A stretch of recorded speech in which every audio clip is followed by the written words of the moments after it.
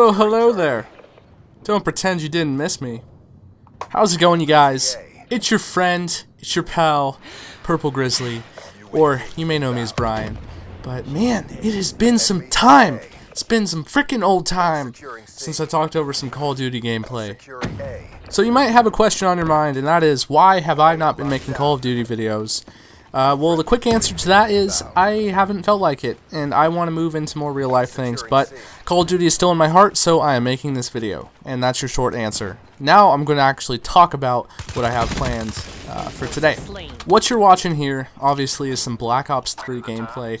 This is actually the beta from the PlayStation 4, and I was actually very happy to actually play the beta. Like, it was cool. And you know, I've been playing Advanced Warfare since it came out. It's probably the Call of Duty I've definitely played the least, and honestly, I'm glad.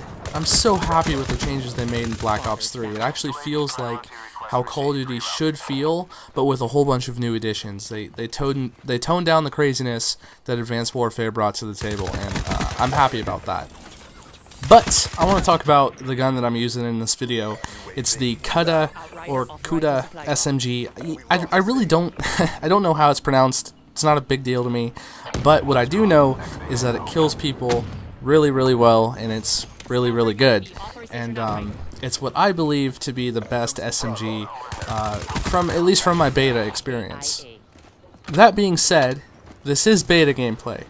Things can change, things can get patched, things can change every day. Like, that's Call of Duty for you. So if this video is really old and the Black Ops 3 came out 6 months ago, or whenever you're going to be watching this, if the Kuda sucks, I'm sorry, that's life. Call of Duty, things happen like that.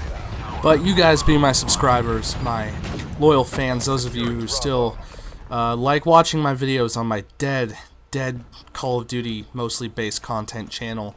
If you clicked on this and you're a subscriber and you still watch gaming videos whenever I upload them, I freaking love you. Like, you're awesome. Like, you've stuck around for a while, obviously. And if you want to leave a comment, like, if you can, if that Google Plus crap is keeping you from it, I feel ya. But leave a comment. Let me know so I can know that you're real and that you care. And I mean, I don't expect anyone to care how much. Oh, look at that triple kill, son! Get it? That's why you guys should use that gun. Moments like that. But I believe I'm using extended mags on this gun with the suppressor. It was a really sweet setup. This is a nice little streak I got of the many games I just wrecked shop with. And one thing I noticed with this gun, like, it has a pretty decent, it has an okay rate of fire, and the headshots like destroy kids. Like, I mean, I'm getting a lot of hip fire kills because it just chops people down. But if you get a few bullets in someone's head, like, they're done. I mean, like, I know it's a headshot, but this gun seems to kill people extra fast. So that's going to be a big tip. If you guys, are getting Black Ops 3 on launch day, or as soon as you get it, whenever you watch this video, try this gun out. I think it's really good, and like I said, I don't know everything, but I know my way around Call of Duty. Anyways, though, this is a short, sweet kind of commentary. Something, bring back those nostalgic days where it's been hours upon hours playing Call of Duty and talking into this microphone.